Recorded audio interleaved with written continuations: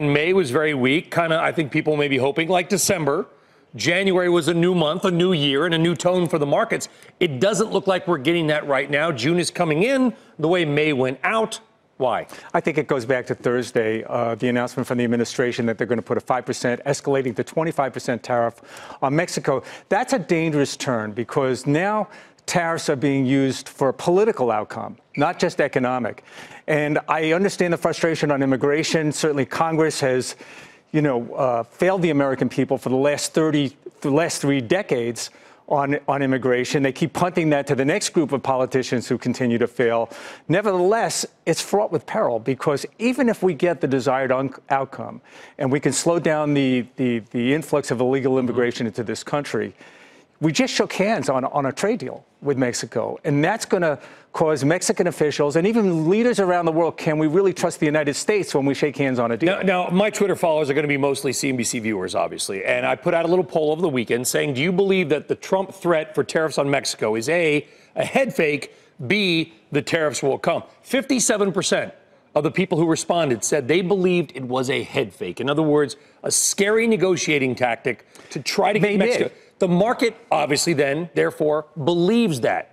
But we could translate that in other ways. We could use the same tactic, say, with NATO allies regarding defense spending. Ratchet up your defense spending or we're going to put a tariff on your country. So for analysts and strategists and investors out there, we have new numbers, and we really don't know where the numbers go. So with China, we at least understand the dynamic. I guess what I meant by bringing that up, David, was that you assume these are investors. They watch CNBC, obviously, the worldwide leader in business news.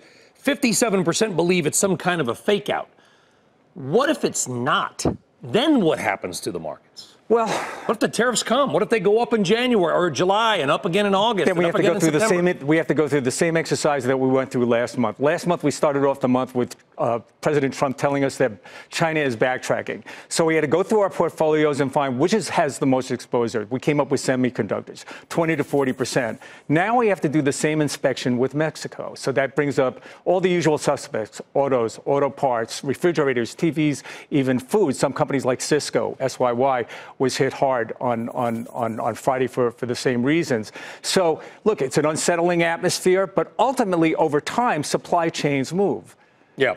And maybe the long-term implications is we're going to disengage with China. Maybe that's the end game. Maybe that's the end game, maybe even a better end game for us. But in the meantime, those supply chains take a long time to move. It doesn't happen That has been Jim Cramer's view. I mean, sometimes you got to take the pain to solve a bigger problem. I mean, we forget about that there are companies having their IP stolen nearly every single day. And if we could end that, then maybe they open up their markets for real and you've got this huge market either way.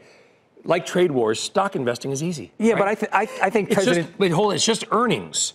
How do you model future earnings? Very difficult. That's the problem. And equity markets are just valuations based on the future projection for cash flow and earnings. And in the end, it will follow earnings and cash flow. And that's been the tough part because the 12-month forward estimates, they're still holding up. But 2019, not so much because we had estimates come down every month since September. We kind of held up the market with a complete reversal by the Federal Reserve. That was a good move.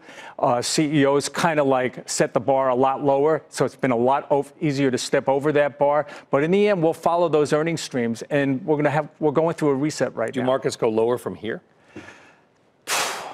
That's a tough one. You've got the media out there calling this a black swan event. That's a big word. I don't think it is. Ultimately, stocks, economies, and supply chains adjust. We'll get through this.